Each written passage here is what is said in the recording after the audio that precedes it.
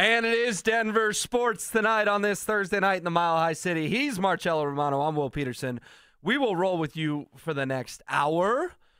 Big news coming out literally in the last 45 minutes is that Nikola Jokic is once again going alone to the NBA All-Star Game. Jamal Murray not named an All-Star reserve in the Western Conference. Cello, I've got a stat for you.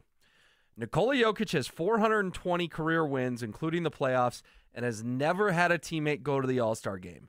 That's the most wins without an All-Star teammate in NBA history. Makes what the Joker's doing all that much more remarkable and a little frustrating. The Nuggets won the title last year and still only have one All-Star.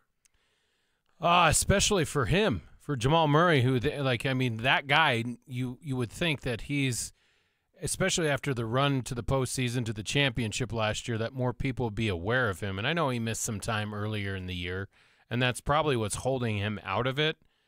But who got selected in front of him? I don't have the list right in front of me, but that's what I would be looking for, as some guys just have the name, they get in on name alone. Well, I'm glad you asked, because I've got the West reserves here that made it over Jamal Murray. Those names, I'm going to give you the full list. We'll look at the guards in particular. Kawhi Leonard, Anthony Davis, Devin Booker, Anthony Edwards, Stephen Curry, Paul George, and Karl Anthony Towns are the All-Stars instead of Jamal Murray. If you want to look specifically at the guards, your mind goes to Steph Curry and Devin Booker, to some extent Anthony Edwards as well. So you're right. Those are quote-unquote more household names, particularly Steph. But at the same time, Jamal Murray beat Devin Booker in a playoff series last year. Jamal Murray won the title last year. Jamal Murray and Nikola Jokic both had triple-doubles together down in Miami. This year he's still having a great year. He's missed those 14 games you're talking about, but he's averaging 21.2 points, 6.4 assists, nearly 4 rebounds, a steal and a block a night. I mean, come on, man. I don't know why I'm more fired up about this than I probably should be, but if we're going to say that some of this... Who are you going to remove to put him in? Okay, real quick. If we're going to say that some of this is not legacy at this point, but sort of what have you done, body of work, what he did in the playoffs last year deserved him an All-Star spot this year. That's what I'm frustrated about. Now, in a perfect world, who would I remove is Karl Anthony Towns. I mean, come on. Cat, an All-Star? He's a fine player. He's not an All-Star. Now, that gets tricky because he's a big man versus a guard type thing. Yeah. But I think that's probably how most people look at it, Will, is it's going to be position for position, right? I mean, you can't – Booker's having a phenomenal year. Even his last couple weeks have been just out of this world. Steph is Steph. He's going to get in just on name recognition alone. Yeah, that's a legacy selection for sure. I mean, the Warriors stink. And who was the third? Did you say Kawhi Leonard? Kawhi and then Anthony Edwards, sort of tweener guys. Well, you're not going to get Ant-Man's becoming a superstar. He is, but do the Timberwolves deserve more All-Stars than the Nuggets? Well, they're in first place, are they not? Nuggets have been in first place a lot the last few years. I read you the stat. Nikola Jokic has never had an All-Star teammate. So now we're moving the goalposts. I'm not saying you are. I'm saying that the selection what I'm saying is first place for the Denver Nuggets is different than first place for the Minnesota Timberwolves. Who's the leader of that team? If you polled most people that are NBA fans, it's going to be Ant-Man, right? It's not Cat. When he's not swinging chairs at Ball Arena and getting tickets. Yeah, but otherwise, that's going to be the guy. He's the leader of that ship. Okay, Minnesota's having a good year, right? But if we apply they're in first place, they deserve 2 All-Stars, that logic never got applied to the Nuggets the last few years. No, it hasn't. So it's just kind of ridiculous that you win a title, and now I have to tell you that Nikola Jokic has won 420 games and has never gone to an All-Star game with a teammate. It just feels a little ridiculous. And to punish Jamal for missing 12 games in November, come on, that's stupid. Let's talk about what he did in June. And then people are going to come at me on the text line, well, it's for this year. Well, no, it's not. Because Steph's an All-Star. He's having a fine year. But again, the Warriors stink. It's a body of work to me. And I just think the Nuggets continue to get disrespected. And I think they've been disrespected tonight with this news. Well, and I think a lot of it is your point, you keep going back to what they did last year. And that's going to be the defense for most people of, well, what have you done this year? And he's had a very good year this year. But if you laid it out, this is where I think our perception of our squad here being local, having that local bias, is different than what people see it around the NBA. And we had this discussion a couple weeks ago, which you didn't like, is that will Nikola Jokic ever become the one who receives the most votes to get into the NBA All-Star game. Yeah, he was behind LeBron James once again this year. And I told you, I don't think so just because of what I know of an NBA fan.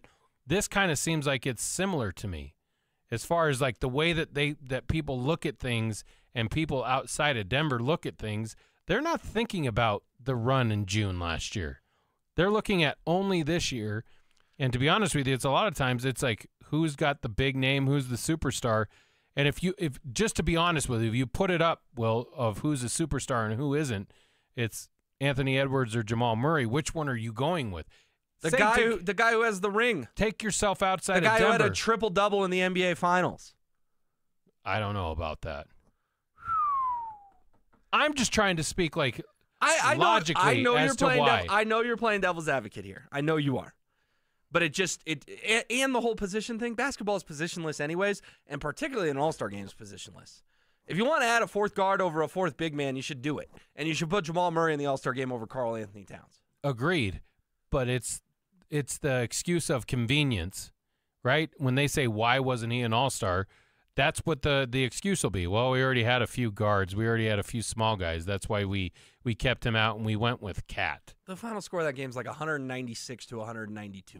I think they play like quarters now. I don't even know the format. I'd love for him to be an all-star. I think he is an all-star. I'm just trying to paint the picture as to why he's not. And for him to get to that level, it's going to take – he's going to have to push it to another level, I think, for him to get that kind of consideration. Because a lot of people will think, oh, it's the Nuggets and Jokic leads that crew and he has a great supporting cast and Jamal Murray's part of that. And we both know he's way more than just a supporting guy. I mean, that two-man game does not work without him here. No, Jamal Murray would have won Western Conference Finals MVP last year if Nikola Jokic wasn't all-worldly.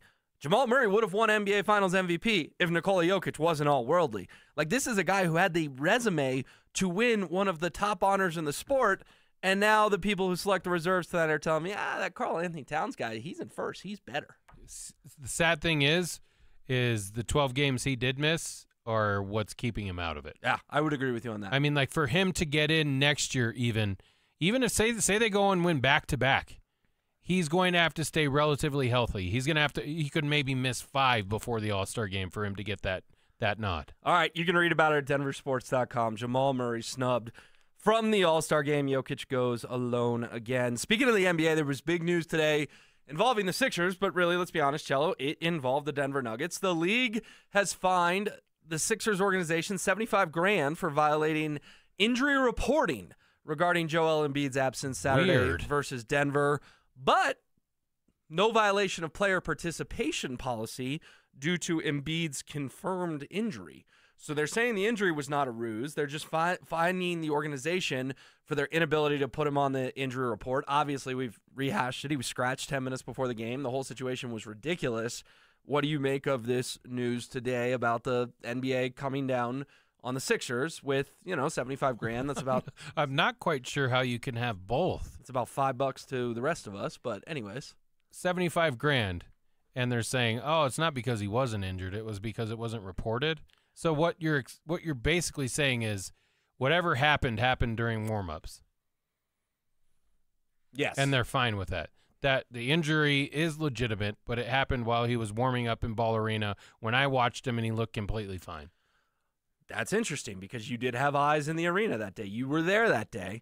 But yes, I agree with you. The wording is interesting because it sounds like the Sixers got in some trouble, but perhaps not the maximum amount of trouble. They failed to put Embiid on the report, but again, the knee injury was deemed legitimate. Put it this way, Cello. I think if he doesn't get landed on by Kuminga and Golden State and limp off, and now we're hearing in the last hour he's got a meniscus deal that's going to keep him out a little bit of time, that almost bailed the NBA out, right? Because this happened Saturday. Yep. This news didn't come out till Thursday. They clearly sat on this for a little bit, and then all of a sudden on Tuesday night on national TV, there's Joel Embiid flailing in pain, getting taken off the court, and they're going, oh, see, that knee injury was legitimate this whole time. I don't think it was. I think he dodged Nikola Jokic. I've maintained that from the start. Yeah. But the league today just says, oh, no. All you did wrong was not put him on the report, but we understand he was really hurt. I find that bogus and convenient for that to have happened, because I agree with you now. I didn't believe it was going to happen going into it, Will. In fact, I thought for him to win the MVP, he had to play in that game. And as a competitor, you would want your guy to be there, whether you kind of banged up or not. I mean, Nikola Jokic played in that game. He was still suffering from that same back injury that kept him out last night. Yep. He was also still dealing with the eye injury that he suffered in New York a few nights prior. Did you see the pupil picture, by the way? Yeah, it was disgusting, man. It was scary. I mean, one of his pupils was the size of his entire eye, more or less. A lot of medical experts on Twitter, I know, but the speculation was he's getting some sort of drop treatment that made the pupil look like that. But, yeah, if Joel Embiid got poked in the eye, he'd miss a month. Oh, good. Jokic played the next night. Same injuries, it would be ridiculous. But now, like you said, I think it's convenient of what happened the other night. He was out there. He was playing. What was he in there for 30 minutes? Joel Embiid against before he got fell on. Yeah, he had terrible stats. I mean, you know, he had like 14 points, 7 boards, and 8 turnovers. The Warriors are now 0-3 since he ducked Jokic. Got to be a little careful on that stuff. We have an update on odds? We're never rooting for an injury. I'm glad you asked about that. Zach Bai has hammered this the last few days, and he's spot on, man. He's been taken off the board at a lot of books. Wow. They have flat out removed him. I'm looking at one right now where he is not even an option. He fell all the way to 15-1 before they just pulled the plug with this latest injury. Joel Embiid, because we've always said Vegas knows, right? Vegas always knows. Yeah. Joel Embiid is not going to win the NBA MVP, and the domino, the butterfly effect, whatever you want to call it, was him dodging Nikola Jokic at Ball Arena on Saturday. That literally tanked his chances of winning the MVP. I think voters were that outraged by the shenanigans that went on, how poorly really the Sixers handled it, and today they get fined $75,000, and Joel Embiid will not be the 2023-2024 NBA MVP. Well, and how long is he supposed to be out now? Because what do you have left, 5 games? Yeah, but he's missing tonight, so he's going to go down to 4 after tonight. And they say if it's going to be an extended amount of time, he's missing the games that are required for him to be. Here's Woj in the last hour. Joel Embiid has an injured lateral meniscus in his left knee and will be out through the weekend while a treatment plan is finalized, sources tell ESPN. So Woj is only ruling him out for the next 3, 4, 5 days. So it's not like we're getting the Woj bomb, Joel Embiid's out 6 weeks or anything like that, which would disqualify him from the award, because if you're new to the NBA's brand new policies, you have to play 65 games to qualify for postseason awards. But as of now, Woj is just saying, he's going to miss probably 2-3 games, and then we'll go from there. Listen, man, I know that medical advancements have been crazy over the past few, probably decades, right? Yeah. But for this to be labeled as what it is, which is lateral meniscus injury, you would think it would require more than 3 to 4 to 5 days.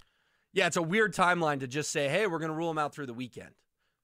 Like, you can't put any more definitive on that. I'm with you. This feels like we should be seeing the tweets, Joel Embiid's out 3 weeks or 4 weeks, and then we'll reevaluate. I mean, if you're going to label that, I mean, that's a top line on most of these sites, Will, is like, hey, it sounds a lot more serious than it is, and it's almost like they're placating the NBA fans, like that it's more serious than it is, when it's something like, dude, my knee's swollen, give me a few days to rest and ice, and I'll be all right. All right, so let's get into the Nuggets game last night. A disappointing finish in Oklahoma City.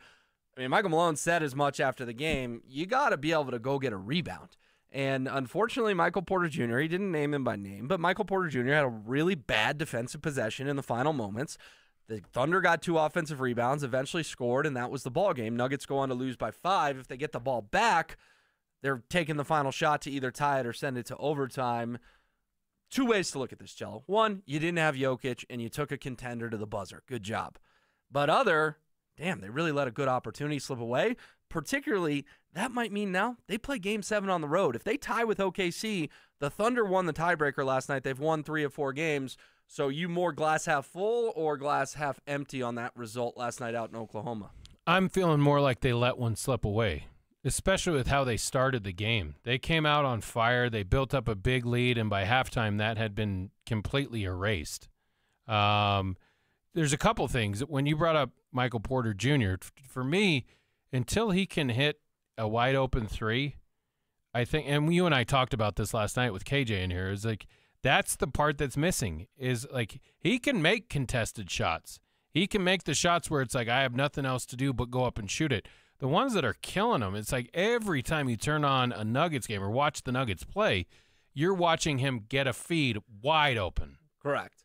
He gets a lot of open shots. Those can be daggers a lot of the time, especially late in games, and those are the shots that he's just not making. I think early in the game, defensively, he was a part of it, man. I mean, there was a drive early in that game last night, Will, where Christian Braun drove the lane, laid it up, and Michael Porter Jr. defensively was about to steal an inbound pass. Like, the focus seemed like it was there. Sometimes, to me, I think it's almost like he's trying to do too many steps at once. You know, when he loses his dribble, sometimes when he gets inside, like he's so, I gotta get this dribble, that dribble, then I gotta get a shot up, and almost every time he fumbles the ball or it gets stolen. Yeah, it's not the smoothest process in the world at times. No, it's like there's herky-jerky. There's something where he's still missing like just that smooth nature of his game.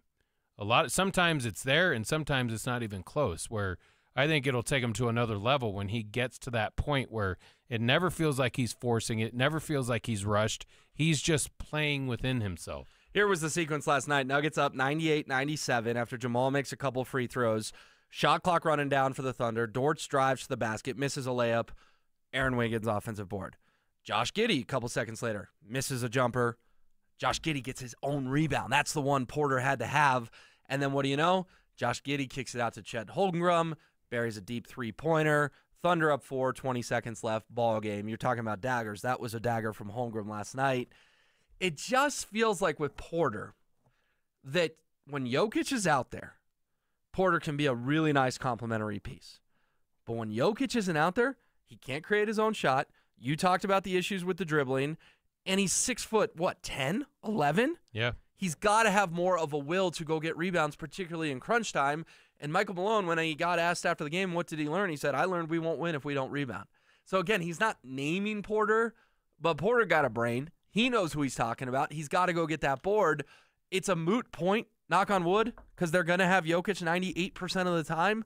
But those times when they don't, it feels like Porter has the ability, or not the ability, the opportunity to prove he's a star in this league because he's getting paid like a star. He's a max contract guy, yet he doesn't step up to the plate. Yeah, but I think you're also kind of treading on thin ice when he's kind of always your scapegoat.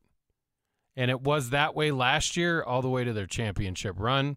And I think even his play in the finals was he finally realized I'm not going to be the guy that's going to help with shooting. I gotta help other ways. Well, he couldn't throw a beach ball in the ocean. No, I mean his shooting in the finals was hard to watch. But if you're him and you say I know who you're talking about, I mean how many times do you have to hear that as a player before you're like finally like, am I the only one that you're going to go out and throw under the bus?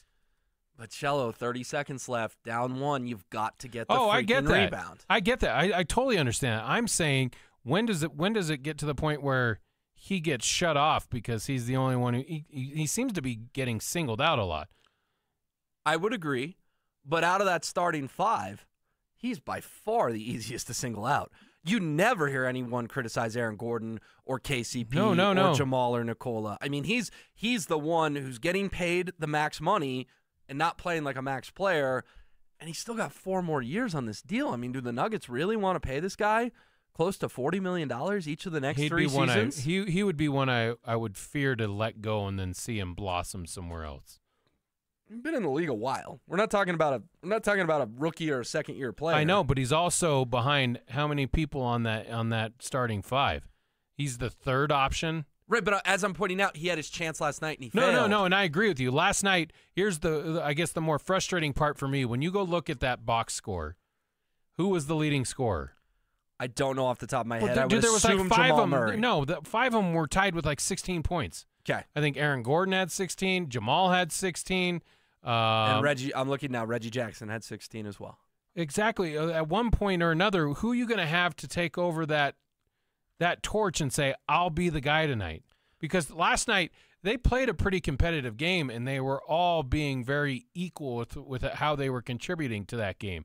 But if you want to win that game on the road, and they're not missing anybody really, I mean, I guess they're missing Jalen Williams, right? But like if you're going to be, that's when you want one of those guys to be like, I'm going to have a career night tonight. I'm going to go off. I want to see Jamal go for 33 points, or Michael Porter Jr., the way that he started the game and the way they were shooting the 3-ball early, the way they finished, it was lackluster. But I agree with you. It's half empty because they blew an opportunity last night. But if you have your best player and you're playing them on the road, and that's how close it was without him, I mean, postseason plays different, but I would tend to go with the Nuggets being able to overcome the Thunder there. Right, and that's a young Oklahoma City team that's going to have some playoff growing pains. They're not going to win a title this year. They're going to have to get their heart broken a little bit, just like the Nuggets did before they figure it out. So either Murray or Jokic made a comment similar to that last year of, we had to learn how to lose before we could figure out how to win. But I'll just ask you, because it's kind of the elephant in the room. Is Michael Porter Jr. a Nugget for the remainder of this contract, yes or no? Because I believe if they had lost last year, Malone was not going to get fired. You were obviously never trading Jokic or Murray. But if they had come up short again last year, I think you mentioned the word scapegoat. I think Porter would have been traded this summer. I think it's hard to trade Porter last summer when you just came off a title. Of course you're not going to trade him. You lost Bruce Brown. But I think Calvin Booth and Josh Kroenke, if they don't win a title this year, are probably looking at that number and going, we could spend that money better elsewhere. I don't think Michael Porter Jr. finishes this contract through the 2027 season in Denver. I just don't. I think ultimately it'll come down to the success of the team. Like you said, if they go on and they win back-to-back, then he's not getting traded, of course. No. I'm living in the hypothetical that they don't defend the title. But even if they were to do that and then fall short the next year after that, he's probably on the trade block there. I think you're going to have to see some substantial growth from him as a player where it's not so hot and cold, it's not so up and down for him to finish out the contract here. I'd love to see it happen because I think he's a great piece to have on this squad.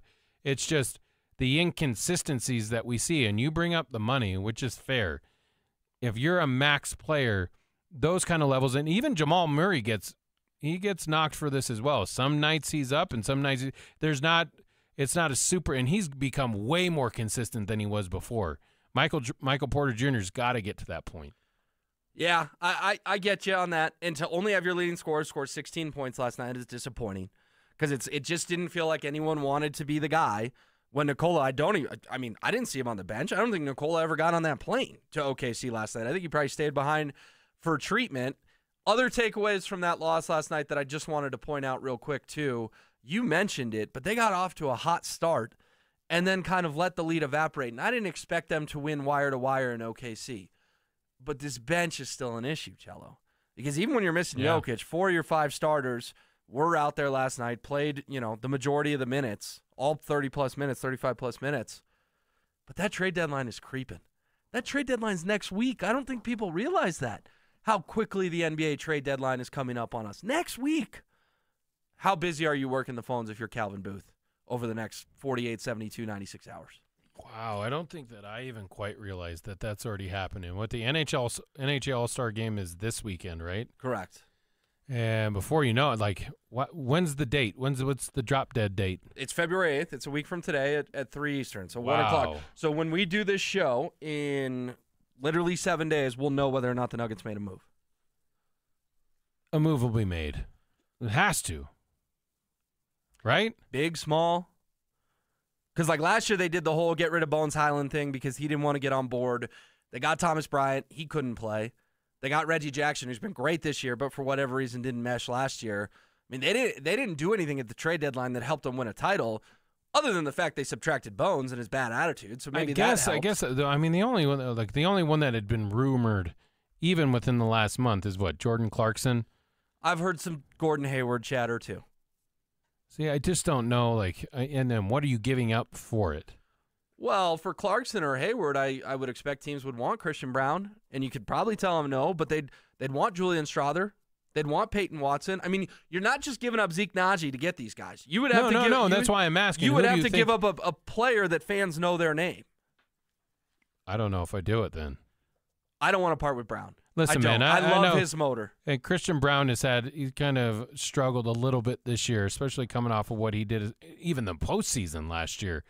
But I don't know. I'm with you. I don't know that I want to get rid of that piece. No. Because he's been there. He's done it. He knows what it's like to play in an NBA Finals. He knows how to give you quality minutes when it matters the most. He won a national championship and then immediately won an NBA title. The guy's a winner. It would have to be. And then he cut his hand at the parade. You had a great picture of that. Yeah. Yeah. Which, by the way, they post on social media all the time. Because Yeah. you sent it to me, and I said, can I tweet that? And I did, and it went viral. And now Christian and Peyton Watson post that on their story all the time. I'm like, you guys stole that from Cello and I. I'm glad Yeah. you did, but yeah, no, it's pretty funny. I mean, the name would have to be pretty substantial for me then at that point. I would tend to agree.